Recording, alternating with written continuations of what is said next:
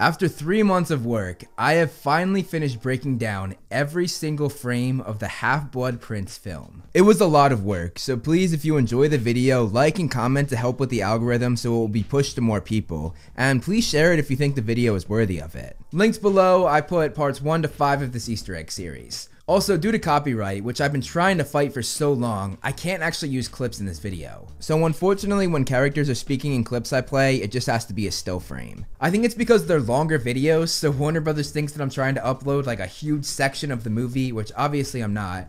But nevertheless, it's not worth getting a copyright strike. I tried my best for you guys, and unfortunately it didn't work out, so I found a solution. With that being said, if you like this video, as I said, please give it a like because it will help with the algorithm. And if you like what you see, hit that subscribe button, and you can also follow me on all of my other social medias, all of which are linked down below, and all of which house similar content that I make here on this channel. Now that I've said that, let's get the video started. The film starts with a very quiet line from the last movie uttered by Bellatrix. Then another line by Fudge, and of course Voldemort's scream when he blew up the atrium.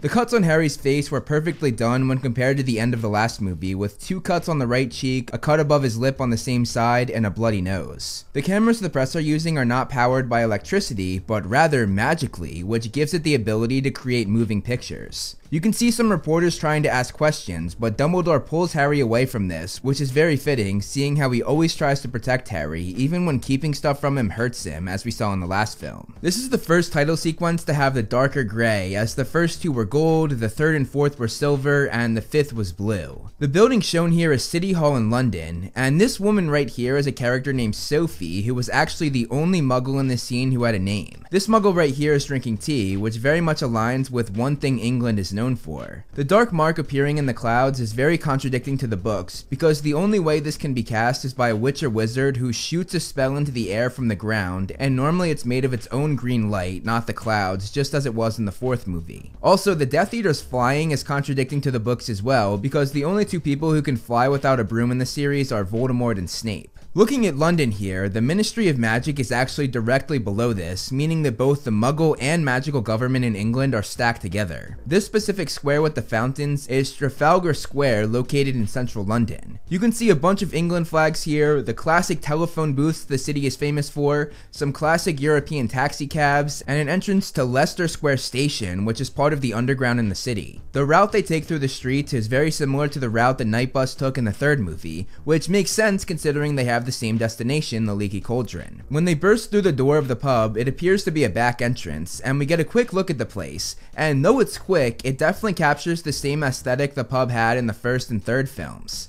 We then enter the room where Hagrid took Harry in the 1st film, where the bricks open up to Diagon Alley. You can see the different shops like Madame Malkin's and Elop's Al Emporium on the left, Quality Quidditch Supplies on the right, and of course Gringotts straight ahead. They end up crashing into Ollivander's wand shop, which is where Harry got his wand in the 1st movie, and they kidnap Ollivander himself. They couldn't book John Hurt for this movie, the man that played him in the 1st film, which is why they covered his face, but luckily they were able to get him for the Deathly Hallows. In this shot, you obviously see Weasley's Wizard Wheezes, but there's also a sign for Wiseacre's wizarding equipment, a shop called Peter Boat that makes twine and rope, Flourish and Blots below that, where the bookshop scene took place in the 2nd movie, and behind that, another shot of Quality Quidditch Supplies. To the left of Ollivander's is also Scribulus Writing Implements, another shop where Hogwarts students go to get school supplies. As the shot moves, you can see how Weasley's Wizard Wheezes lights up the body attached to the head, going blue and then orange. We get a look at Fenrir Greyback, who was actually the werewolf that bit Remus Lupin as a kid, which he did for revenge on Remus's father, who had spoken out against Greyback in a trial at the Ministry. Greyback isn't actually a Death Eater, by the way, he simply worked with them, mainly because Voldemort didn't think a werewolf was worthy of having his dark mark. The bridge that they take down in the movie is the Millennium Bridge, which differs from the novels because there it was the Brockdale Bridge. This is an interesting change because the Half-Blood Prince book actually takes place in 1996, while the Millennium Bridge wasn't built until the year 2000, which keeps my theory going in these Easter egg videos that the Harry Potter books and the Harry Potter movies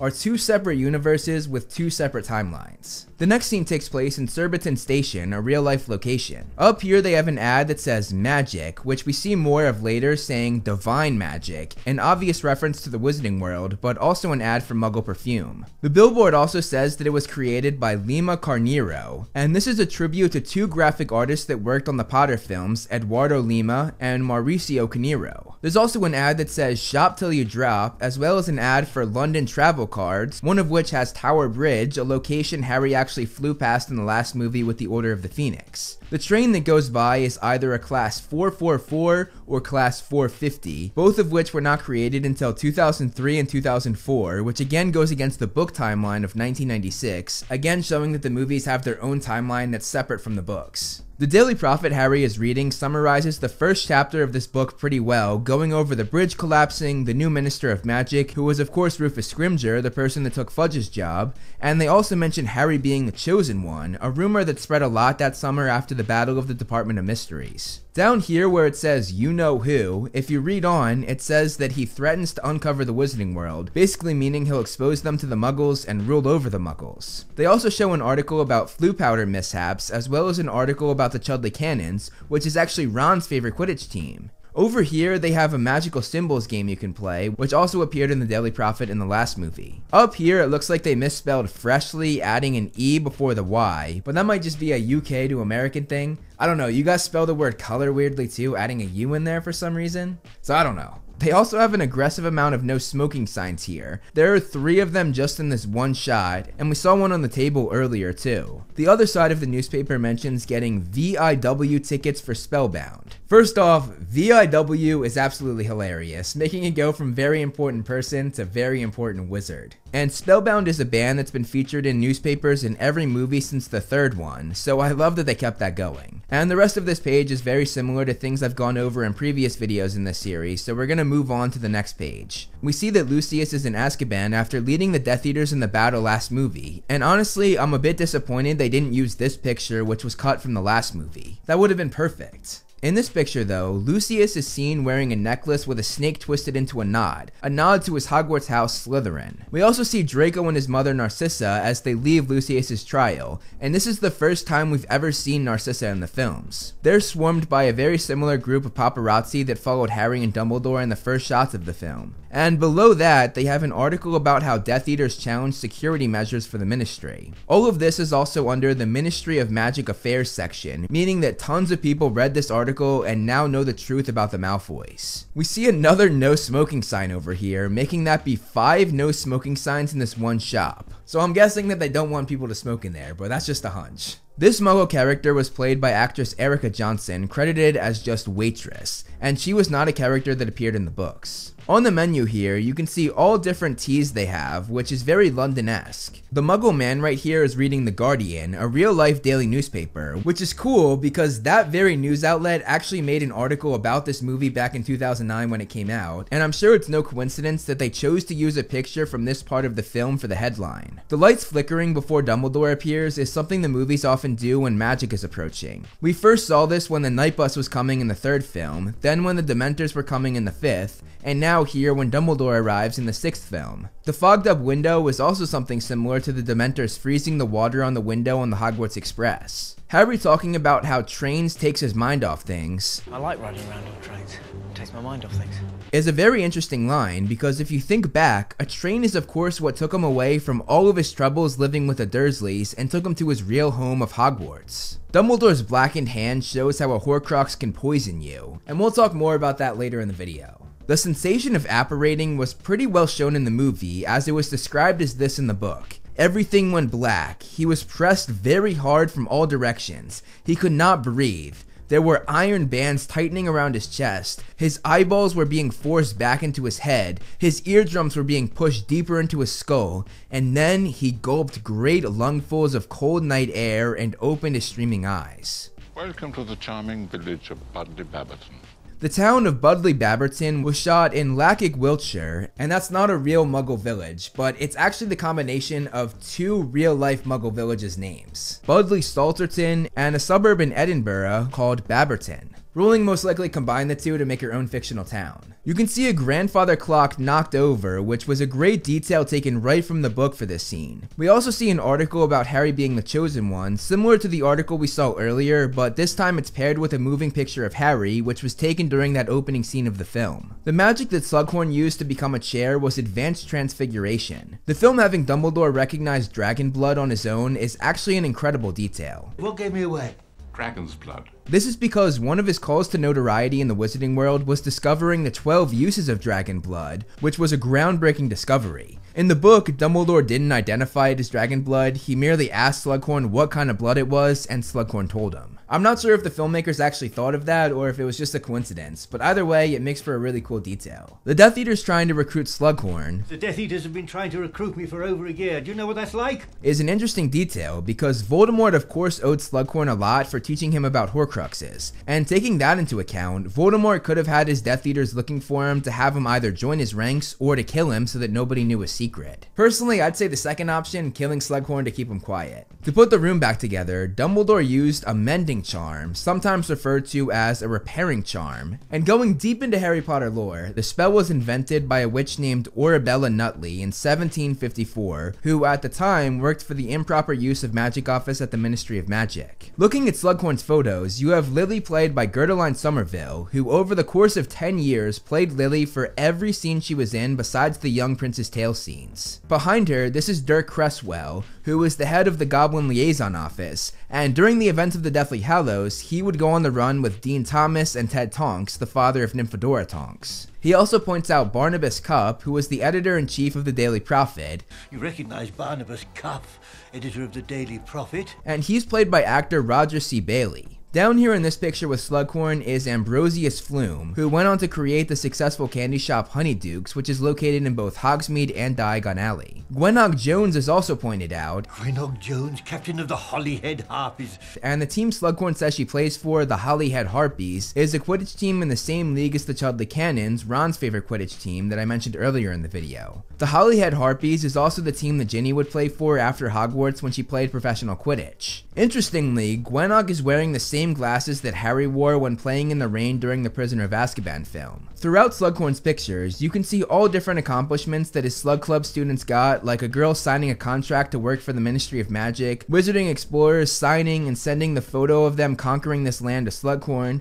a student winning a prize of some sort, which Slughorn no doubt helped her achieve with his many connections. You can also see pictures of various Slug Clubs throughout the years, each with different clothing styles based on the decade, including one with a young Lucius Malfoy. And of course there's Regulus Black, Sirius Black's brother, aka R.A.B., the one who discovered Voldemort's secret before anyone else did. It appears that this is a picture of the Slytherin Quidditch team that year, with 7 players all in Slytherin uniforms with their head of house, who at the time was Slughorn, and this means that Regulus played Quidditch. The magazine that Dumbledore was reading was called Knitter's Own, and it housed 27 scrumptious patterns and step-by-step crochet. You can also win 100 euros worth of that season's yarn, and it has a section that tells you how to knit simple cozy socks for the family. The detail the filmmakers put into these films is absolutely outstanding. The movie changes the rules of apparating, because in the book, it's not possible to apparate someone without going with them, which is exactly what Dumbledore did here when he sent Harry to the Burrow. Harry arrived there all by himself.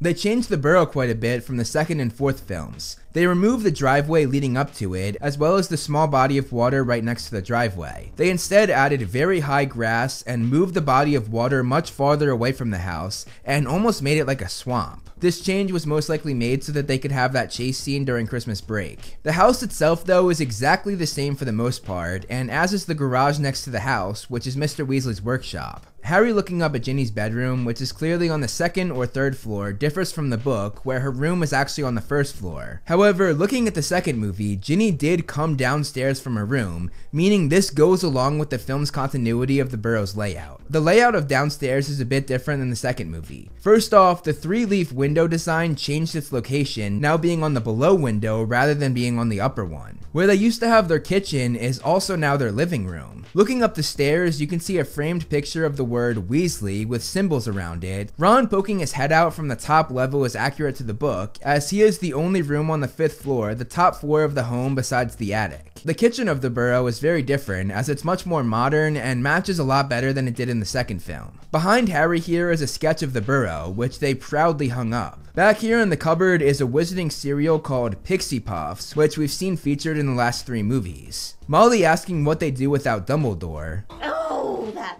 man. But then what would we do without him? Foreshadows his death later in the movie. The clock you see here is the famous Weasley clock, but it's also very different than what we saw in the second film. There they had the kids' pictures on the hands, but now they just spell out their names for each person in the family. I love how the other side of the hand has the letter the name starts with, and I also love to see Charlie on there, as he's forgotten about a lot in the movies. The design of the clock is also much different, no longer having who I said were either the Weasley twins painted there or Molly's brothers Fabian and Gideon. Now, instead, they just have random witches. But above is also a painting of Mrs. Weasley flying a broom over the burrow. The choices of places are also different from the second movie, and are actually much more accurate to the book because, as I pointed out in part 2 of this series, wizards do not go to the dentist. In Ron's room, you can again see that his room opens up to an open hallway that is not enclosed, just as we saw in the 4th movie. We also see Hermione's cat Crookshanks out there, who she got 3 years ago at this point. Behind Harry, you can see 2 owls, Hedwig and Pigwidgeon, Ron's owl who was gifted to him by Sirius at the end of the 3rd book. You can see a Chudley Cannons poster back here, as well as Chudley Cannon stickers, which, as I mentioned before, is Ron's favorite Quidditch team. He also has what looks like a snake hung up on the wall, which seems out of character for a Gryffindor, but okay. And next to that is a poster that sort of looks like the eye from the Lord of the Rings, though I doubt that's what it depicts. There's also some artwork hung up that Ron most likely drew himself. Ron saying that Dumbledore is 150 is pretty inaccurate. 150? Give or take a few years? He was actually 115 when he died, so he was either 115 at the time or just about to turn 115, as his birthday was in late August. The paper that Harry is burning is a copy of the same Daily Prophet he was reading in the Underground, which of course depicts Draco after his father's trial. He also most likely used the Incendio spell to catch it on fire, which actually breaks the underage magic rule because Harry is not 17 yet. However, he would not get caught here the way he did at the Dursleys, because the Ministry only knows where magic is being used, not who is using it. So obviously they would just think it was Mr. and Mrs. Weasley that cast the spell in the burrow. This town is called Cokeworth, which is where Snape grew up, and is also where Lily and Petunia grew up as well. On top of that, it's a town that Vernon Dursley went to when trying to evade the Hogwarts letters in the first book. The home where the sisters arrive is on Spinner's End, and this is the home in which Snape grew up, and is the home that he inherited when his parents died. He returned here every summer when the Hogwarts school year was not going on. Wormtail answering the door is a detail from the book, which told us that Voldemort assigned him there to assist Snape with whatever he needed. This is a very interesting dynamic, because they were enemies during their Hogwarts days, Wormtail of course being part of the Marauders friend group who despised Snape and who Snape despised right back. However, at the same time, Wormtail was responsible for the death of Snape's greatest enemy, James Potter. But adding to that, Wormtail was also the reason why the love of Snape's life, Lily Potter, died. So yeah, it's a pretty complicated dynamic between the two. Snape is reading the same article that Harry was reading in the Underground, as it reports on the bridge collapse, the new minister, and Harry being the chosen one. Snape also references the article about Harry being the chosen one later in the movie. How grand it must be to be the chosen one. You can see Wormtail's silver hand, which was gifted to him by Voldemort after he cut off his real hand to bring the Dark Lord back to life. Bellatrix's necklace is the same one she wore in the last movie. It has a bird skull, and as I pointed out in my last video of this series, this is symbolic to her and Voldemort's daughter Delphi, who also had a bird on her neck, though hers was not a necklace, but rather a tattoo. Snape slamming the door and locking it was him using the Caloportus charm, or the locking spell. Snape has a picture of a lake, which could be the lake where he and Lily went as kids before going to Hogwarts. Getting our first real look of Narcissa, her hair is really unique as it's both blonde and black, perhaps hinting at the good and evil in her, as she does end up saving Harry in the end. For reference, in the book, she had just blonde hair, which greatly differed from her sisters Bellatrix and also Andromeda, Nymphadora Tonks' mother, both of whom had all black hair. Also, her earrings are in the shape of spiders, which I thought was a cool detail. In this picture behind Bellatrix, it looks a lot like the bridge the three brothers made in the Tales of Beedle the Bard, and you can also see 3 figures on the bridge representing the Peveril brothers, as well as someone meeting them at the end, which might be Death. The unbreakable vow is a magically bonding contract, which if you break, you die. Fascinatingly, the rings around them all come up at the same time in the film, but in the book, with each vow that Snape makes, it adds a ring for each, going one at a time. Narcissa is also wearing a ring which has a skull on it, and I've seen people say that this is the Dark Mark, but there's no snake coming out of its mouth, so I don't think that's what it is. Especially because Narcissa was not a Death Eater herself, she was just related to and married to a Death Eater, so I think it's just a normal random skull. I mentioned this earlier, but now that we have a closer look at it, the face on Weasley's Wizard Wheezes is one of the twins. The amount of work that went into the short scene is absolutely incredible, and I'm gonna make sure that the filmmakers get all the credit they deserve for it. They made up 300 names of products and made thousands of them to fill the set, all inspired by sweet shops and toy stores from the 1950s with bright colored tins and plastic. Right away, we see the bunny disappear from under the hat, which is a funny nod to Muggle magic that inspired the twins' creations in a lot of ways, as they even had a Muggle magic section in the store. We see some of their wildfire whiz-bangs, which blew up the OWL exams in the last movie. These balls are bombastic bombs, which explode the twins' fireworks everywhere. There are what look like joke dragon eggs up here, and below that are shield hats, which you can see a sign for in the next shot. These were mentioned in the book, and actually work so well that the Ministry of Magic bought a ton of them for their Aurors to wear while in combat. Posters for skiving snack boxes are hung underneath the stairs. Flying saucers fly past the twins, and a box of snakes then appears, which is being carried by Verity, the twins' first employee for the shop, who was also in the novel. The twins' ties have a W on it that lights up, and they're also wearing the same suits that the statue outside is wearing. This shelf has a bottle that, according to the sign, causes snowstorms, and at the top of the shelf it says Weasleys. Here we see a boy eating puking pastels, one of the twins' original inventions, and you can also see fainting fancies as well. Also, this statue of a witch puking up puking pastels is one of the coolest elements of any Harry Potter set, and they barely even show it, which is wild. Back here are custard pies, which has a propeller in the middle of it that flings it everywhere. This girl gets shocked from the twins' electric shock shake product, and the guy that shocked her also has a bag from the shop, which the filmmakers made a ton of, as well as receipts to go with it, which is crazy because you will never see that in the movie. They have canned snakes, another product inspired by Muggles, what looks like Weasley buttons you can buy, and at the top shelf are mega boxes which house a whole array of their merchandise. On the stairs it reads out, "More magical mayhem, up, up, up." And across the top it says, "Shenanigans for all ages." There's also the Umbridge toy, which mocks the line she said in the last movie.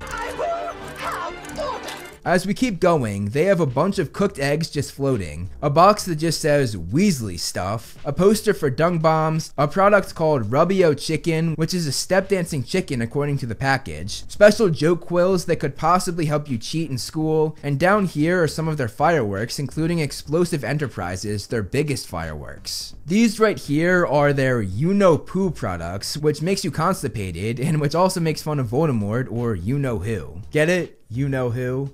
You-know-poo? These you-know-poo products were mentioned in the book, and Mrs. Weasley was horrified when she saw it, scared that Voldemort would come after them for using him as a joke. Next to that is sticky trainers, which the boy is using here, and they allow you to walk on any surface. Instant darkness powder was a product mentioned in the book, and it's not actually invented by the twins, but rather by wizards in Peru, hence the sign saying Peru. To the left are pygmy puffs, which were creatures that Fred and George bred from a mini puffskin. The love potions were barely shown in the movie, but they had all different brands of the stuff with clever names. We also see their edible dark marks, and it's pretty ballsy to have them considering how many Death Eaters shut down shops in Diagon Alley with attacks. Right here is another moving statue that the filmmakers made, and it held their product Pimple Vanisher, and the statue actually grew pimples and then had them go away, which is incredible detail by the filmmakers. To the right of the twins is a section called Muggle Magic, which is the part of the shop that I mentioned earlier where they have things you could get from a Muggle Magic store. Below it, you can also see a row of sausages for some reason. These boys also have Fred Weasley's basic blaze box, which holds a ton of fireworks. The product Ron asks his brothers about is a screaming yo-yo, which he showed interest in the book as well. You can also see a spider on a cactus, and I'm definitely interested to see what that's about.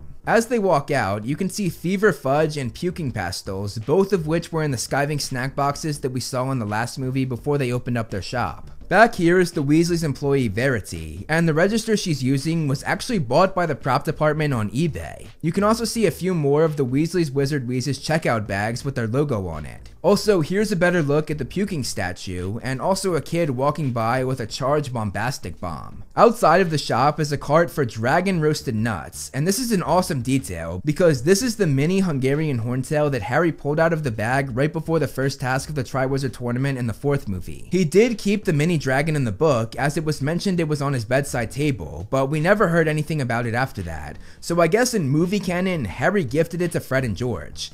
This would add up because in the novel, Harry gave them all of his Triwizard winnings, which was how they had enough money to start their joke shop in the first place, so he might have given them the Hungarian horntail on top of that. In Diagon Alley, there are tons of windows boarded up, and on this one, it has multiple wanted posters for Bellatrix Lestrange as well as Amicus Carrow, which hints at a Death Eater that was there the night Dumbledore died, and also who ended up taking over the school with his sister Alecto in the Deathly Hallows. Here you can see some sketchy goblins posted outside the alley that leads to Knockturn Alley, the place where Harry ended up going in the 2nd movie. Behind the trio is a used bookstore, which we've seen in previous films, and also in the novels as well. I also love the detail of the stacked cauldrons they have outside of the shop. We see a wanted poster for Greyback, the werewolf that kidnapped Ollivander at the beginning of the movie. We then return to the shop where Harry wound up in the 2nd movie, Borgin and Burke. Borgin and Burke has a really cool history because it's actually where Voldemort worked after graduating from Hogwarts, and that job put him in position to acquire Hufflepuff's cup as well as Slytherin's locket, and he would of course go on to turn both of those into 2 of his 7 Horcruxes. At the front of the shop, you can see a giant hand, which could be a new version of the Hand of Glory, the hand that snatched Harry in the 2nd film.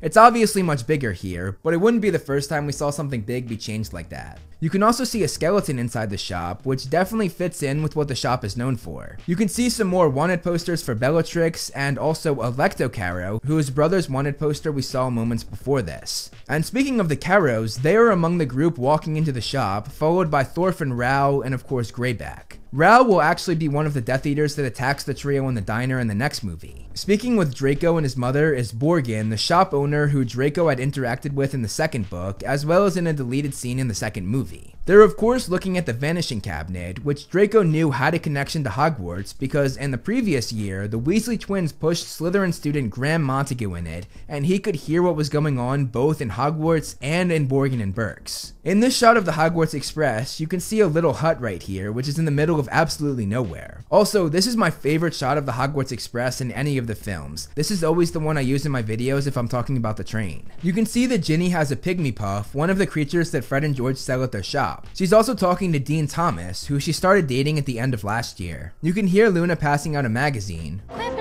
This is actually her father's magazine, which I guess Luna is selling to students on the train. You can see it says Free Spectre Specs, which Luna is currently wearing on the top of her head. Looking at the cover of the Quibbler, it actually tells us where the headquarters of the magazine is, saying it's on the 2nd floor of a place in Hogsmeade, the town next to Hogwarts, which I think is super interesting. The front also says that the magazine is the Wizarding World's alternative voice, which adds up with how much rubbish the magazine puts out. One of the main articles teased is about pandemonium at the Ministry, saying what a palaver, and it says it's written by X Lovegood, meaning Xenophilius Lovegood himself wrote this piece. It also says something about Raxpert, which unfuzz the mystery, which Ginny and Luna actually discuss here. What's a Raxpert? Invisible creatures. They float in your ears and make your brain go fuzzy. At the bottom of the magazine, it mentions the corruption in the Quidditch League, which I personally would love to hear Xenophilius' take on. Down here, there's an article about runes written by Eduphora Mergus, which is another nod to the graphic artist that worked on the Potter films, combining Eduardo Lima and Mirafora Mina. Luna has her classic radish earrings, which Ivana Lynch actually helped make, showing that she really is Luna. Luna mentions that Pygmy Puffs are known to sing on Boxing Day. They've been known to sing on Boxing Day, you know? Which is the day after Christmas on December 26th. You can see a chocolate frog scaling the window of this compartment, just as we saw Harry's first chocolate frog do in the first film. In that same compartment, the kids have a whole load of candy, which is also very reminiscent of Ron and Harry's first time on the train. These twin girls that Harry passes are Slytherin students Flora and Hestia Carrow, who are obviously related to the Death Eater Carrow siblings who I just discussed. Harry uses the Peruvian Instant Darkness powder that he got from Fred and George's shop here, and this makes it impossible to see, this product even resisting light if one was to cast the Lumos charm. Also, I have to say, the way they filmed this whole train sequence, constantly going outside the train then back in, was really well done. And while we're talking about the train, seeing this next compartment is noteworthy because it's a completely different setup than the ones we'd seen the trio in throughout the rest of the movies, as it has no sliding glass doors, it's all just open. You can see Crabbe and Goyle sitting over here, and this is actually the last film that would feature both of them, as Jamie Wylett, who played Crabbe, was cut out of the last two movies after being arrested. Instead, they replaced him with Blaze, who was also in this scene. Blaze is an interesting character because he has a very crazy backstory, at least his mother does. His mother was a famously beautiful witch who had been widowed 7 different times. Also, notice the number 7, a constant theme throughout the Harry Potter books and movies. But anyway, each husband's death occurred under suspicious circumstances, and each one left Blaze's mother with a ton of gold. Next to Blaze is Pansy Parkinson, played by Scarlett Byrne, and she's the 4th actress to play the character, and she would be the one to finish out the rest of the series as Pansy. Draco mentioning throwing himself off the astronomy tower, I think I'd pitch myself off the astronomy tower if I thought I'd continue for another 2 years. is great foreshadowing for the movie's climax. Malfoy is wearing a Slytherin ring, and later you can see a Slytherin tie clip, both of which he's worn in every movie since the 3rd. You can see Hagrid accompanied by his dog Fang, who are waiting to take the first years across the lake just as he did for Harry in the first movie. Also, this is Hogsmeade Station, which is part of the town Hogsmeade, the town next to Hogwarts Castle, and it's one of the oldest known wizarding towns in the world. All of the shades that close have the Hogwarts logo on the bottom of them, which I thought was a cool detail. The sign above this door says the toilets are through here, and there's also a sign that says slide to open and please close this door, which are just such specific details that don't need to be there, but the fact that they are there shows how dedicated they are to making this fictional world as real as possible. The spell that Draco uses is the full body bind curse, which Hermione actually used on Neville in the first film. Malfoy saying that cake was for his father That's for my father. was because Draco blamed Harry for his father's arrest after the Battle of the Astronomy Tower in the climax of the last film. Luna seeing rack spurts around Harry's head is the same thing she and Ginny talked about earlier in the train sequence. The spell Luna uses is Finite, the general counter spell which is used to terminate the effects of other spells, jinxes, or hexes. Luna is wearing a beetle ring, which was another part of the wardrobe for Luna that actress Evanna Lynch helped come up with and make. The entrance of Hogwarts Castle has 2 winged boars, and set designer Stuart Craig based these off a boar statue that's part of a fountain called Porcelliano, but he just added wings to them. Flitwick points out Aurors. Who are those people? Auras. I mentioned Aurors earlier, but I'll go into more detail. Aurors are dark wizard catchers who are basically the police for the wizarding world, and they arrived at Hogwarts for Harry's 6th year as Dumbledore wanted extra security. Nymphadora Tonks was one of these Aurors in the book, but the movie cut her out of the scene. The cane that Filch asked Draco about is Draco's father's, which we saw him use a lot in previous films. Now that he's in Azkaban though, Draco decided to take it, which I always thought was weird considering his father's wand is inside of that cane. The snake on the end is actually the end of his wand. You can also see Mrs. Norris hidden in the shadows here. Also, I think it's hilarious that Filch has basically a metal detector complete with the headphones and everything, which I guess searches for dark magic. The spell Luna uses to fix Harry's nose is the healing charm that fixed minor injuries. The book that Hermione's reading is 1000 Magical Herbs and Fungi, and there's an interesting tidbit about this book. In the first book, Harry goes to buy the book 1000 Magical Herbs and Fungi, but later on when Harry looks up Dittany, it's in a textbook called 100 Magical Herbs and Fungi, not 1000. This has since been corrected in new editions, but I thought it was a funny mistake that I would point out.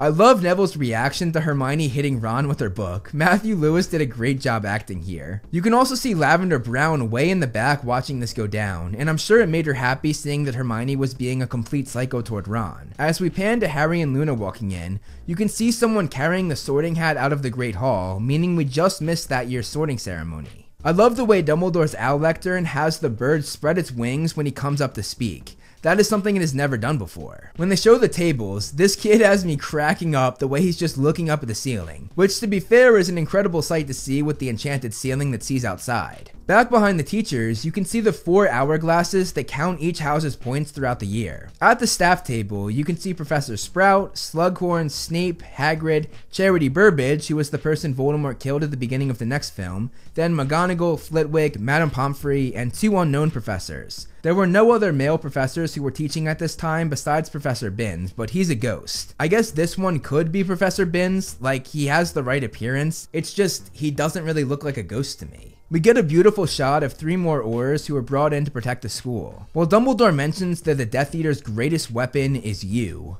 Dark forces attempt to penetrate this castle's walls, but in the end, their greatest weapon is you. It's no coincidence that it cuts to Draco, who the Death Eaters of course use as their weapon to break into the castle later on in the movie. You can again see the Slytherin Carrow twins in this crowd of people, who as I said are related to the Carrow Death Eaters. McGonagall mentions a student named Davis. Mr. Davis, that is the girls' lavatory. This is Tracy Davis, a Slytherin student in the same year as Harry, and they were a character part of the original 40, the first 40 Hogwarts students that Rowling made before writing the series, which I actually made a video on if you're interested. I linked it below. But going back to Tracy Davis, this character was one of the original 40 that never got mentioned in the novels, so the filmmakers adding that character into the films is a really cool detail. McGonagall mentioning Harry's ambition to become an Auror, Or is it no longer your ambition to become an Auror? refers to a conference they had during the events of the Order of the Phoenix, where Harry voiced his desire to take on this field after graduating Hogwarts. To become an Auror, you must have a minimum of 5 NEWTs, the test that 7th year students take, and you need it in Defense Against the Dark Arts, Transfiguration, Charms, Herbology, and Potions, which is why McGonagall asked why Harry isn't taking potions. I would think you would want to fill it with potions. But I was told I had to get an outstanding in my OWL. OWLs are the test 5th years take, and outstanding is the best grade you can get on the test, which Snape required for his 6th year potion students. Harry got in Exceeds Expectations, the 2nd highest grade you can get, which fortunately for him, Slughorn, the new potions professor, does accept. This shot of Harry and Ron walking through the corridors always reminds me of that shot of the two of them heading to their first class together in the first film, and it really shows how far they've come. Seeing Lavender's reaction to Ron, then Hermione's reaction to Lavender's reaction was really well done here. The potions classroom has Latin written all around the arches, many of which are different chemical combinations, which of course goes hand in hand with the ingredients used for potion making. Scanning the class, you can see Seamus Finnegan, the Patil twins, which is always interesting in the movie, seeing as they made Padma a Gryffindor while in the book she was a Ravenclaw. You can also see Dean Thomas, Hermione, Neville, Lavender Brown, the Gryffindor Quidditch team's chaser Katie Bell, played by a new actress named Georgina Leonidas, who was the 3rd person to play the character. You can also see Leanne, who was with Katie when the necklace got her, then Romilda Vane, the girl who likes Harry, which is also interesting because technically Romilda was not old enough to be in that class. And of course the Slytherin crew, Draco, Crabbe, Goyle, Pansy, and Blaze. The advanced potion making textbook was written by Labatius Barrage, one of the world's most famous potioneers. He actually attended the Brazilian School of Magic Castelo Bruxo, which is located in the Amazon rainforest. The love potion that Hermione is talking about is Amortentia, the most powerful love potion in the world, and as we learned in the last book, it's stored in the Department of Mysteries, or more specifically, in the love room of that department. Hermione's saying that she smells spearmint toothpaste when next to the love potion. For example, I smell spearmint toothpaste. Is actually a really great detail because the love potion smells like whatever attracts that person. And earlier in the movie, Ron told Hermione that she had toothpaste on her face and wiped it off her face, showing that she's attracted to Ron. It's a curious little potion known as Felix Felicis. Felix Felicis, or liquid luck, was invented in the 16th century by a wizard named Zygmunt Budge, and he has a fascinating history. He was an incredible potioneer, but was a bit crazy and unstable. He went to Hogwarts sometime in the 1500s, but dropped out at the age of 14 when the headmaster would not let him compete in a potions competition, claiming that he was too young. Zygmunt instead moved to a remote island where he lived in solitude, and while there, he wrote a textbook called The Book of Potions, and following his death, some of his personality still lingered in the textbooks he wrote, acting as a guide for readers. Only once did a student manage to brew a potion of sufficient quality to claim this prize.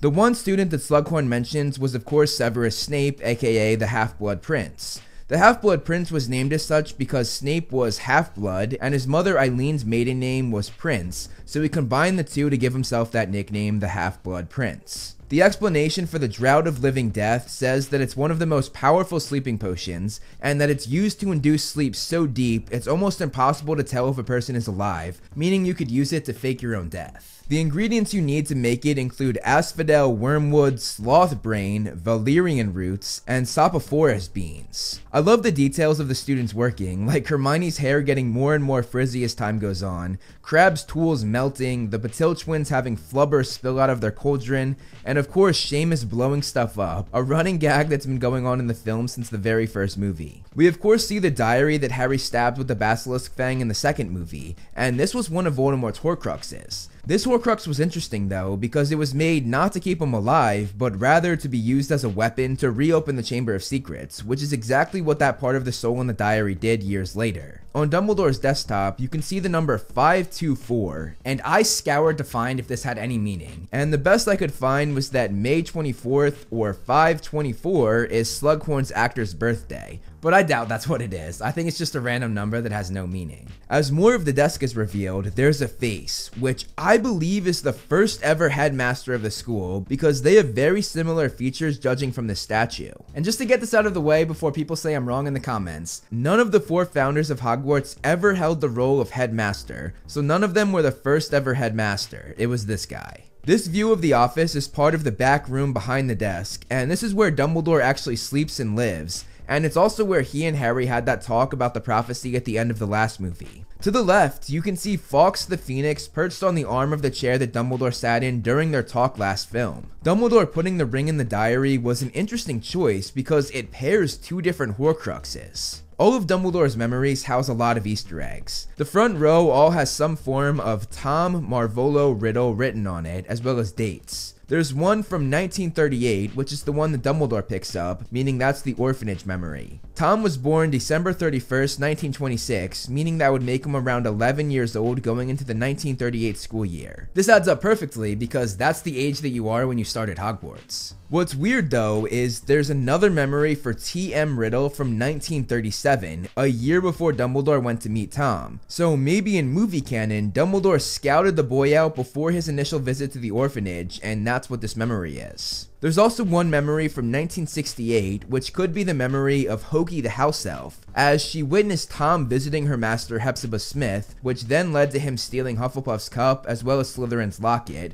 which I mentioned earlier when talking about him working at Borgin & Burkes. Meanwhile, we have this memory from 1971, which is most likely the memory when Voldemort came to Dumbledore to ask for the Defense Against the Dark Arts job. This was 10 years before his downfall in 1981, and if I'm correct about what this memory is, that would have been the night Voldemort put the curse on the Defense Against the Dark Arts job, dooming anyone who took on that position after he couldn't have it. In the other rows, there are some that might just be Dumbledore's normal memories that he saved. There's one memory that says MOM, which most likely stands for Ministry of Magic, meaning this memory probably took place in the Ministry. Over here, a memory has a triangle on it, which is of course part of the Deathly Hallows logo, the triangle being the invisibility cloak, meaning this could possibly be a memory to do with Harry's cloak. This immediately makes me think about how Harry's father James lent the cloak to Dumbledore before he died, meaning this could be the memory of either James giving him the cloak, or Dumbledore studying the cloak to see if it really was one of the Deathly Hallows. Next to that is a memory from 1923, which is 3 years before Voldemort was born. This means it might be the memory of Bob Ogden, who of course witnessed the first memory Dumbledore showed Harry in the book, introducing us to Voldemort's mother Merope, his uncle Morphin, and his grandfather Marvolo, and Tom Riddle Sr., Voldemort's father, also made a cameo. This giant case of vials could also house some other memories that we know Dumbledore collected over the years. This includes Karkaroff's trial, Ludo Bagman's trial, and Barty Crouch Jr., Bellatrix, Rodolphus, and Sebastian Lestrange's trial for torturing the Longbottoms. It could also house Burke's memory, the owner of Borgin & Burkes. In this memory that Dumbledore showed Harry, it depicted Voldemort's mother selling Burke Slytherin's locket. Morphin's memory could also be in there as he met a teenage Tom Riddle. And going by movie canon, Dumbledore probably has the memory of reading Harry's name for the Triwizard Tournament in there, as we saw him looking at this memory in the Pensieve in the Goblet of Fire film. All of the memories that I guess you could call flashbacks have this green lighting / overlay on it, and this could mean a few things. The most obvious is that it represents the colors of Slytherin, Voldemort's ancestor and the house that he was a part of. Or it could reference the green cover that this book has, which just so happens to feature Harry and Dumbledore looking at, you guessed it, the memories. The car that appears here is a Humber 12 Vogue from the year 1935, which adds up to the timeline as we are currently in 1938. This car with the DLO 325 license plate has also been featured in a number of other shows and films, including Captain America: The First Avenger. The sign for the orphanage coming apart details the state of the place, which wasn't the best. It's definitely exaggerated in the movie though, especially with the wall around it, the barbed wire fence, and the gates to enter. None of that was in the book, it was just a set of stairs that led to the door. Also, the name given to the orphanage, Wools, was not in the book. That was something that the filmmakers came up with. The actual building they used for this scene was made on the set at Leavesden Studios, but it was based on a real building that they scouted in Docklands, Liverpool. The woman talking to Dumbledore is actually Mrs. Cole, the matron of the orphanage, and from the book, we know that this job made her drink quite a lot, and also she might have been an alcoholic. Personally, I can relate, and I'll use this as a shameless promotion of my second channel where I talk all about that if you're interested. It's linked down below. You can see a back room behind Dumbledore and Mrs. Cole, and there was actually a whole set designed for this, as well as people cast to be in there, which is crazy considering we hardly even see it. There have been incidents with the other children, nasty things. These incidents that Mrs. Cole is referring to include Tom leading 2 kids into a cave, and when they came out, they were never the same. And another notable one is a boy's bunny being hung after Tom had an argument with the bunny's owner. The actor that plays the young Tom Riddle here is named Hero Fiennes Tiffin, and he's actually the nephew of Ralph Fiennes who plays Voldemort, which I think is really awesome. I've seen many people say that this could be Tom's diary that would later be his Horcrux, but to me, it just doesn't look like the same book. The drawings inside of it though, and the chaotic scribbles, are classic psychopathic tendencies of kids who aren't right in the mind, which perfectly aligns with Tom Riddle. He is not right in the mind at all. In the next shot, we see 7 rocks on this windowsill, which is great foreshadowing for how many times Tom wanted to split his soul. 7. Then we get to a picture of the cave, which is of course the cave where Harry and Dumbledore go to find the locket later in the film, and it's also the cave where Tom took those 2 kids from the orphanage whose minds weren't right after. Tom is mentioned of making things move without touching them. I can make things move without touching them. It is very similar to Harry making weird things happen before he went to Hogwarts, like the glass vanishing at the zoo. Tom's room number is 27, which highlights the significance of the number 7 once again. The significance of the items that Tom stole are meant to foreshadow his desire to collect trophies after doing something wrong, whether that be bullying kids at the orphanage, or later in life, murdering someone and turning that trophy he collects into a Horcrux. I can speak to snakes too. They find me, whisper things. Voldemort being able to speak to snakes of course relates back to him being the heir of Slytherin, as Slytherin was the most famous Parselmouth in history. As we leave the memory, the smoke starts out with the young Tom Riddle's face, then it morphs to the older Tom Riddle, and finally it morphs to the present day Voldemort's face, which is a small but incredible detail. The Death Eaters coming in and running into the shield around Hogwarts shows all of the new precautions and safety spells that were put around the castle for this year. On the birdcage, it says "Do Deus Indi," which when translated says "of the independent god." Not sure what that means, but I thought I'd point it out. If you do know, let me know in the comments below, because personally I'd love to know myself. Looking at the 2 bird cages that Draco could choose from, one bird is white and one bird is black, which symbolize good and evil. Later on, Draco of course chooses the white bird, which was the filmmakers hinting to us that deep down, there is still some good in him. The tapestry hung outside the room actually depicts a real-life tapestry that was made in the late 1400s or early 1500s, and it depicts a group of noblemen hunters hunting a unicorn. Stuart Craig, the set designer for the Potter films, decided to incorporate this famous tapestry into his Hogwarts set. Interestingly though, this tapestry was not there when we saw the Room of Requirement in the last film. Also, I'm sure you already know this, but this room is the same one the DA used in the Order of the Phoenix. In the Room of Requirement, looking at some of the stuff, you can see butterflies and glass, old Quidditch trophies, some astronomy equipment, a record player that could be the one that Lupin used in the 3rd film, an old school projector which could be the one that Snape used in the 3rd film, a harp, some pots, a dream catcher, a tuba, a bunch of books, and even something that looks a bit like a Deathly Hallows logo and is similar to something that was in Dumbledore's office in the 4th film. Also, all of the stuff in this room, a room called the Room of Hidden Things, was full of things that students and teachers hid dating all the way back to 990 AD. Draco having a green apple aligns with his Hogwarts house Slytherin, and is one of the funniest shippings in the Harry Potter fandom. Draco Malfoy and the apple. In this shot, it's interesting to see the Quidditch pitch without the tents around it. Harry has the number 7 on his Quidditch jersey, which continues the theme of number 7 always popping up throughout the series. This was also something that the films came up with. He did not have a jersey number in the books. I do wish that Harry was the only one that had this number though, because some other people have the number 7 on their jersey as well. It fascinates me to see the progression of Quidditch robes over the course of the films, because Wood never had any of these pads when he played Keeper, and honestly, I think I prefer the Half-Blood Prince version. It looks a lot cooler. Ginny being incredible at Chaser is noteworthy, because as I said earlier in the video, later in life, she would play professional Quidditch for the Holyhead Harpies. This beater right here is Jimmy Peaks, and this chaser is Demelza Robbins, both of whom would make the team.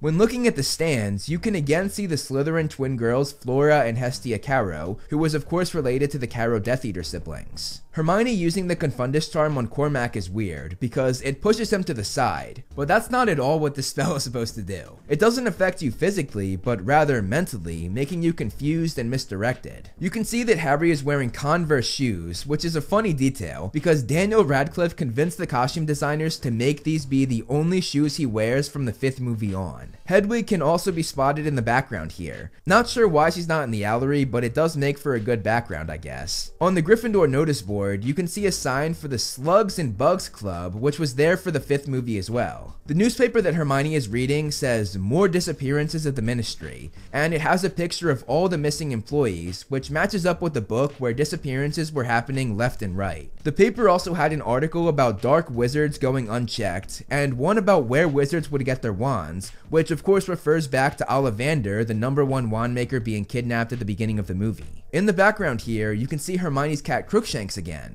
On the table, you can see a picture of some wanted wizards, which includes Bellatrix Lestrange and I believe Fenrir Greyback. The page that Harry has opened up says, "Note, this is an extremely dangerous potion. This potion isn't supposed to be used for transforming humans into animals." This makes me think that this is the Polyjuice potion recipe, because we did find out what would happen if a human transformed into an animal in the 2nd movie. It also has some ingredients that's in Polyjuice potion, like fluxweed, one of the most important ingredients according to Rowling, and you can also see 2 humans standing next to each other on this page, each having an arrow pointing to the other, showing how one human becomes the other. Some other notable things to point out include it mentioning a bicorn horn, a type of magical creature, and also squids, and on top of that, the number 7 pops up several times in this recipe. As the pages go, we also see the Sectum Sempra spell, which Snape noted was for enemies, and this was a spell that he actually created himself. On this page, it discusses alchemists turning different metals into gold or silver. It mentions spagyric, which refers to alchemists using plants rather than metals, and it mentions panacea, which was something that all alchemists strive to make because it cured all diseases and would prolong life.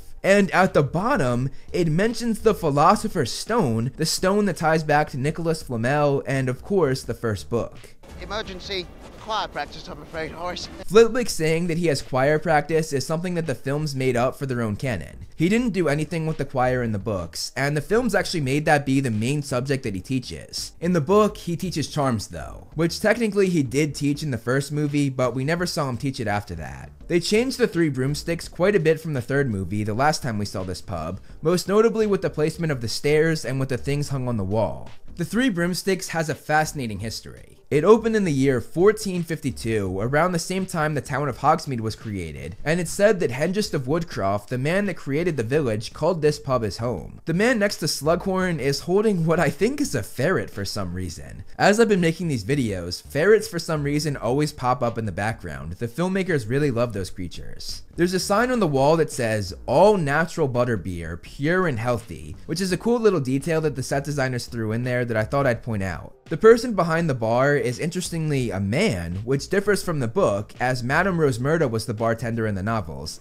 and she was also in the 3rd film, so I'm not sure why they didn't have her come back. Ron telling Hermione that she has something on her face is a good callback to when he got toothpaste off her face earlier in the movie. That sort of becomes their thing. The necklace that Katie Bell touches was a dark opal necklace, which had actually been known to take the life of 19 different muggles. Harry had also seen this necklace when he went to Borgin and Burke's in the 2nd novel, though the movie did not have this detail. In McGonagall's classroom, there's a lemur behind her in a cage, which she had in her classroom in the second film as well. Looking at the Marauders map, this was of course created by the friend group known as the Marauders, which included Harry's father James, along with Sirius, Lupin, and Peter Pettigrew. I love the detail of the Whomping Willow being made out of text that spells out its name in both English, Latin, and a few other languages as well. At the end of this scene, you can see Wormtail and Prongs written out, which were the nicknames for Peter Pettigrew and James Potter and their friend group. We also see Malfoy disappear from the map because he went into the Room of Requirement, and the reason why the map can't show people in there is because the Marauders never knew about the secret room, so they didn't incorporate it into the map.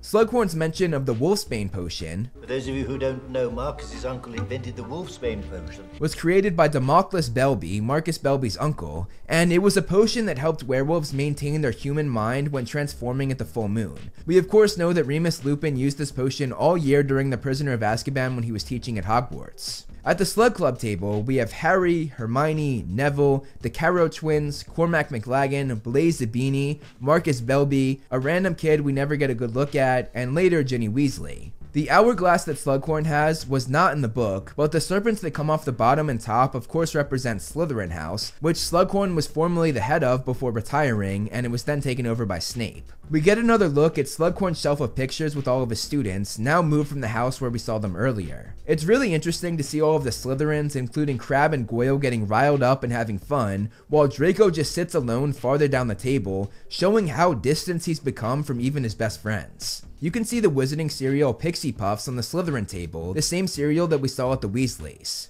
Now in these videos, I look at these movies very closely, and while doing so, I noticed a small little mistake that I thought I'd point out. In this shot, Hermione is holding the paper up off the table, but in the next shot, it's flat on the table. Then it changes back to being held up in the next shot. Next to the trio, you can see Demelza Robbins as well as Dean Thomas, both of whom were on the Gryffindor Quidditch team captained by Harry. Luna's lion hat is something taken straight from the book, but in the novel, it growled. The film did have the lion blink though, which is a cool detail. Blaise Zabini is seen here, as he was a chaser for the Slytherin team during that school year. Among these Slytherin players, there's also Urquhart, who was the captain, Vasey, and Harper, who was substituted for Malfoy at Seeker.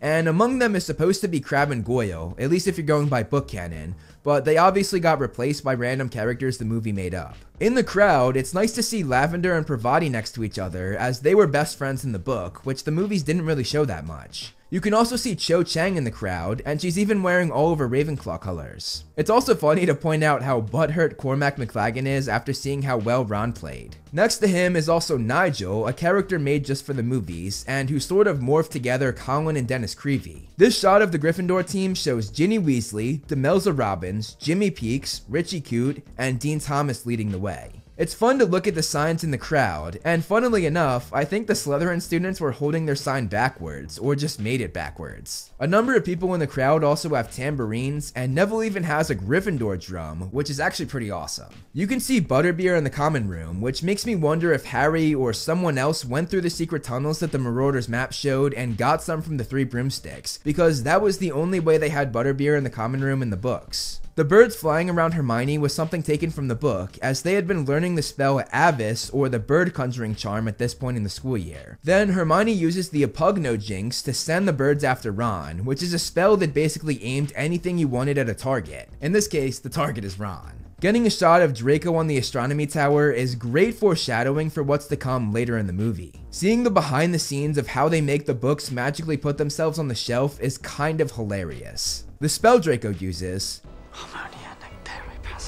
was a spell made for the movie, and translating it, it means harmony, connect, and open, which all makes sense as he uses it to heal the cabinet, connect the cabinet to the one in Borgin and Burke's, and open it to see if it works. The uniform that Slughorn had Neville and the other help wear has serpents that wrap around a pole, which creates two letters, H and S, for Horace Slughorn. The photographer is named Adrian, who was a former Slug Club member when he was at Hogwarts, and he was a character created just for the movie. We also have Eldred Werple, another former member of the Slug Club, Camellia, a Hogwarts professor made up for the movies and who actually appeared in both the 4th and 5th film, and we also have Sanguini, who was actually a vampire and who was actually a character that was in the book. He was not made up for the movie. You can see the twins showing off one of their joke shop products, and next to them is Ron's owl Pigwidgeon. The twins are also wearing really nice and expensive outfits, which shows how successful the shop is. The record player / radio in the background is also a good detail, because in the book, Mrs. Weasley made everyone listen to her favorite singer that night on that radio. The garage where Harry and Arthur go is Mr. Weasley's shop where he has all of his muggle gadgets, and is also where he enchanted the flying car in the second movie. All of the random muggle items in here are props taken from the old films, including a TV and radio from North by Northwest, a classic Alfred Hitchcock movie. Other items include fans, propellers, printers, computers, boomboxes, a blender,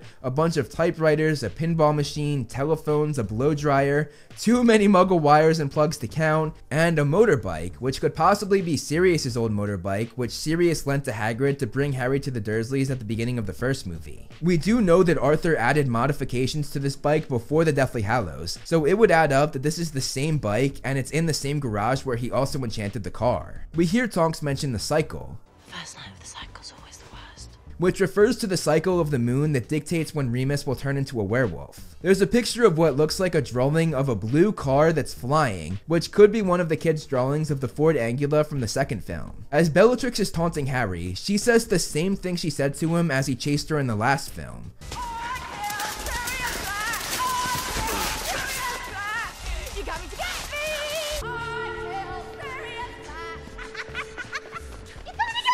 And honestly, I wouldn't be surprised if they just needed audio here and added one of the takes they filmed from the Order of the Phoenix, especially because we never see her actually saying these words. The paper that Hermione is reading is a story about Amelia Bones being murdered, who we actually saw during Harry's trial in the last film. In the book, we were told that Voldemort himself murdered her. The necklace that Lavender puts on Ron is straight from the book, and it says, "My sweetheart." Behind Harry, you can see a boy practicing the bird conjuring charm, the same thing that Hermione was doing earlier. Looking at the memories again, we have one that I believe says Sprout, meaning this could be a memory to do with Pomona Sprout, the herbology professor. The boys at the table with Tom all look at him very admiringly, and this is exactly how it was described in the book. They would all become the first generation of Voldemort's Death Eaters, and to connect to two more recent Death Eaters, as one is part of the Avery family, and one is part of the Lestrange family. Interestingly though, they were not originally called Death Eaters, but rather the Knights of Walpurgis, which is one of those deep Harry Potter lore facts that I love to tell. Tom Riddle is played by Frank Delane in this scene, which is a change from Christian Coulson, who played Tom Riddle at this age in the second movie. Slughorn mentions Professor Dippet,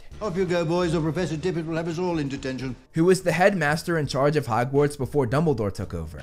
We of course see the same hourglass that Slughorn had in his office in present day, and just like Harry, Tom is fascinated by it. You can see that Slughorn has his photos of his favorite students set up, and it's a great deal smaller than it was in present day, which makes sense as he hasn't seen as many students. Just a really nice detail from the set designers that I wanted to give credit to. Slughorn's mention of light and dark There can be no light without the dark. is very reminiscent of Sirius's line in the last film. We've all got both light and dark inside us. On Ron's bedside table, you can see a Chudley Cannons flag as well as stickers for the team, which, as I said earlier, is Ron's favorite Quidditch team. The love potion that Romilda Vane used was actually from Weasley's Wizard Wheezes, so Ron's own brothers were responsible for him falling in love with Romilda. In Slughorn's drawers, you can see that same logo that he had the staff at the Christmas party wear, which spells out HS for Horace Slughorn. They did not explain this in the film, but Harry knew to use a Bezoar as the antidote because the Half-Blood Prince book told him about this earlier. We see the matron Madame Pomfrey, played by Gemma Jones, who hadn't played the role in 7 years, her last appearance being in the second film. They have a desk outside the hospital wing, which is something new and something that was never mentioned in the books or seen in any of the films, especially in the third film where we saw them literally go out this door several times and there was no desk. The paper that Hermione's reading has a warning about the Death Eater Fenrir Greyback, which is odd because, as I mentioned earlier in the video, Greyback isn't actually a Death Eater, he just worked with them. We see Harry look at the Sectum Semper spell that Snape wrote down, but it's actually in a different part of the page than it was last time we saw it. We get a vertigo effect here with Draco, which the film student in me just couldn't leave out. It's a technique that appears to zoom both in and out at the same time, and it was made famous by Alfred Hitchcock in his film Vertigo, hence where we get the name Vertigo Shot. The statue right here in the Great Hall depicts the architect of Hogwarts when it was built. This is just film lore though, and it actually contradicts book lore, as in the book, Rowena Ravenclaw was the one who designed the layout of the castle. When it cuts to the bird cages, we can now see that while at first Draco only took the white bird, hinting at the good in him, both the white and black birds are now missing, meaning Draco also gave into the darkness inside of him. The reason the Sectum Semper spell is so deadly is because it's basically taking a sword and slashing someone in whatever movement your wand makes. The spell that Snape uses to heal Malfoy is a healing spell. And this spell was actually used in the most recent Wizarding World installment, The Secrets of Dumbledore, where Grindelwald used it on the Qilin. We get another look at the tapestry depicting the trapped unicorn, which was outside the Room of Requirement. The bird coming out of the cabinet of course tells us that Draco successfully mended it, before Draco himself even knew that. This is the first time we've seen the greenhouses at Hogwarts since the second film during the Mandrake scene. Also, the plant that Slughorn is getting is Venomous Tentacula, a plant that actually killed Minerva McGonagall's husband, Elphinstone Urquhart. This happened about 6 years before the first book took place, and it's just one small part of McGonagall's very tragic backstory. Aragog is the same Acromantula we saw in the Chamber of Secrets, and he was actually 55 years old when he died. Hagrid had him as a pet when he was a student at Hogwarts before being expelled. In this shot of Hogwarts, you can see the Great Hall, which is lit by the floating candles. The dog playing Fang in this movie was named Luigi, and he was a standout because in the other movies, it took 4 different dogs just to make sure that they got the shots they needed, but Luigi did it all by himself. The bottle that Hagrid and Slughorn are drinking is called Berry Aki Rod, which according to the label was a fruit wine that contained 17% alcohol, that the berries used for it were picked and pressed by house elves, and that it was aged in oaken bung barrels for 1,000 years. No bigger than a Pekingese. A Pekingese, mind you. What Hagrid mentioned here is a type of dog, which is normally really small. You can see Hagrid's pink umbrella in the background, which houses a part of his wand that got snapped after his expulsion from Hogwarts, and which we also saw him use in the first movie. Harry speaking of his mother being the reason why he got his scar. Do you know why I survived, Professor? The night I got this. Because of her. Because she sacrificed herself. Plays back to how her sacrifice triggered a magical love protection, which basically put a shield around Harry, thus making Voldemort's killing curse bounce back and hit him instead, only giving Harry a scar and nothing else. A Horcrux. Horcruxes were actually created by a man named Herpo the Foul, who many view as the original Dark Wizard. He not only invented Horcruxes, but also discovered how to breed a basilisk. The ring on Tom Riddle's finger is an heirloom from the Gaunt family, his mother's side of the family. The background on this is that the night he murdered his father, he stole the ring from his uncle Morphin, and later he would turn it into a Horcrux. What Voldemort did not know was that the stone on the ring was actually the Resurrection Stone, one of the 3 Deathly Hallows, and it had the power to bring people back from the dead, though in a very unliving form. Also, looking at Tom's jacket, the Slytherin logo from back in the day is very different than the present day one, showing that Hogwarts updates their logos over the years. An interesting detail on the filmmaker's part. Tom saying he wants to split his soul into 7 pieces. Can you only split the soul once? For instance, 6 and 7. 7. Ties back to the 7 rocks that we saw in his room at the orphanage. He has always been obsessed with the number 7. Also, the reason why he wants number 7 is because it is the most magically powered number. And the ring? Belonged to Voldemort's mother. Dumbledore saying that the ring belonged to Voldemort's mother is interesting because it was taken from the Gaunt house where she grew up, but it was much more Voldemort's grandfather's and later his uncle's ring than it was his mother's. Dumbledore showing his hand here indicates that the ring was the thing that blackened his hand. This is its own plotline that's very deep and very important to his character. Albus had chased the 3 Deathly Hallows when he was younger, and it was an obsession. When he realized what the stone on the ring was, he was overcome with excitement and intrigue, so much so that he didn't even think before putting the ring on. It was of course cursed by Voldemort to protect his Horcrux, and Dumbledore was poisoned. Had it not been for Snape, who kept the poison in just his hand, it would have taken over his whole body and killed him right then and there. Instead, Snape gave him about a year to live. When Harry touches the ring, we see some quick shots, which includes Nagini snapping, Voldemort making his very first Horcrux, which I think is one of the coolest shots the movie's ever created, the 7 stones in the orphanage, reminding us of that brilliant foreshadowing, a young Tom, the picture of the cave, which is where the next Horcrux is hidden, and present-day Voldemort, who actually looks very different than normal, and honestly a little more book accurate with the red around his eyes. You can also hear Tom Riddle screaming during this.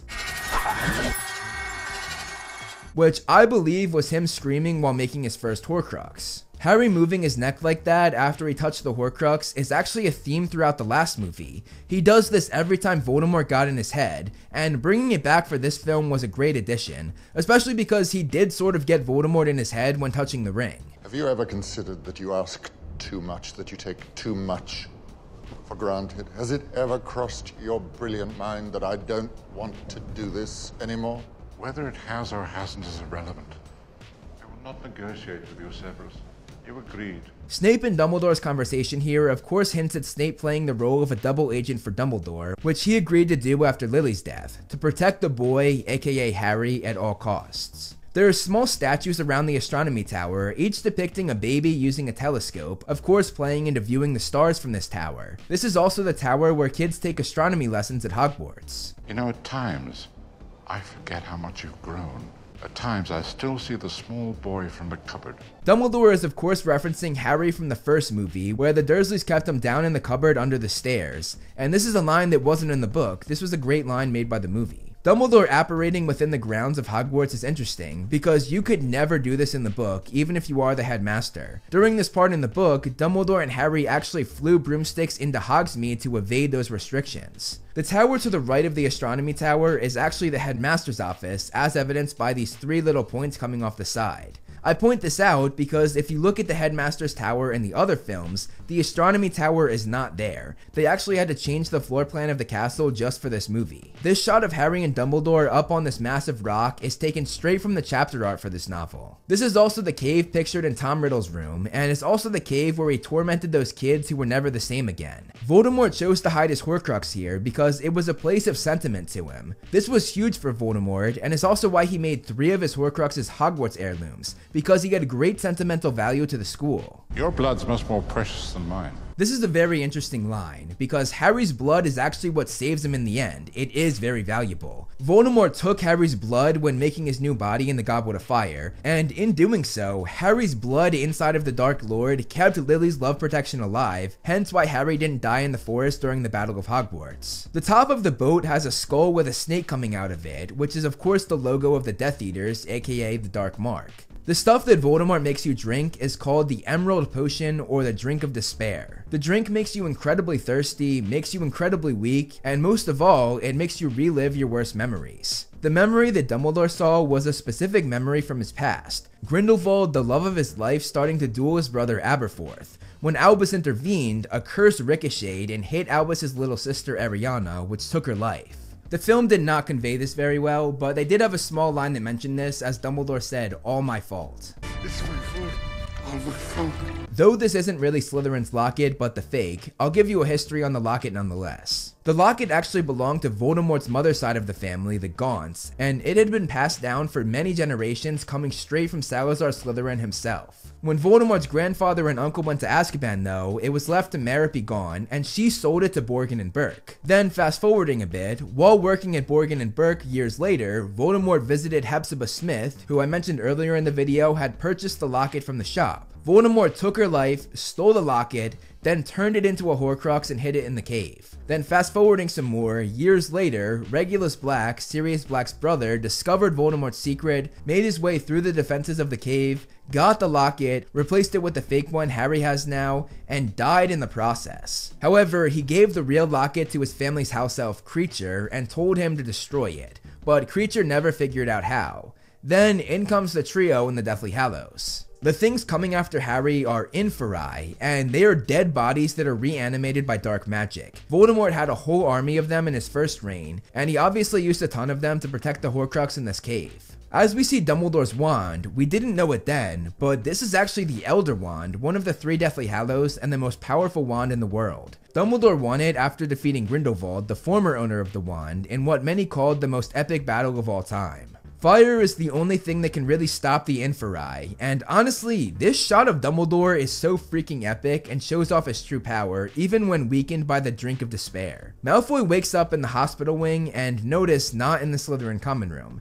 This is because he was still hurt from the Sectum Sempra spell, but I'd also guess they just didn't want to make a new set for this one shot. You can see Filch on the border of the castle standing guard, but what the heck is he gonna do? He has no magic, no wand, no weapon, and he's a pretty old dude. In the book, they had Auror stand guard there. The contrast between these kids having a good time at school, cuddling up, making out, and eating wizarding snacks versus Draco who's going on a life or death mission really shows how far removed he has become from the students at Hogwarts that year. In this shot of the Room of Requirement, you can see another chess piece from the first film, and this one is actually the one that Harry said checkmate to. Coming from the cabinet, we have Bellatrix, Greyback, and the Carrow siblings, Alecto and Amicus. The siblings put masks and hoods on before coming in, because moments before, they did not have these on when entering Borgin and Burke. Draco disarming Dumbledore here is so important, because being the one who disarmed the owner of the Elder Wand, that now makes Draco the owner of the most powerful wand in the world. Weirdly, when Bellatrix, Greyback, and the Carrows arrive at the tower, the Carrow siblings no longer have their hoods and masks on, so they put it on just to go through the cabinet and then took it off.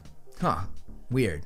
They also have another person with them, who is Thorfinn Rao, who we saw earlier in the movie, and who I mentioned attacked the trio at the diner in the next book/movie. Dumbledore saying please to Snape, Severus, please, appeared to the others as him saying please don't kill me, but in reality, this was actually Dumbledore begging Snape to please kill him, knowing that Snape did not want to do this, as referenced earlier in the movie. Has it ever crossed your brilliant mind that I don't want to do this anymore? The Dark Mark going above the school is the classic Death Eater protocol, as they put it above their dead victims, though as I mentioned, it's normally green and not made out of clouds. Also, this differs from the book, because there, they put it up before the death of Dumbledore to use it as a trap to lure Dumbledore to the Astronomy Tower. The spell that Harry tried to use on Snape was a spell that put thick ropes around their body, and we actually saw Umbridge use this on the Centaur in the last film. In this shot of the castle, you can see the clock tower as well as the bridge, and as I've said in past videos in this Easter egg series, that bridge was a location made just for the movies. The courtyard they're in when they raise their wands is the same one where much of the second movie took place,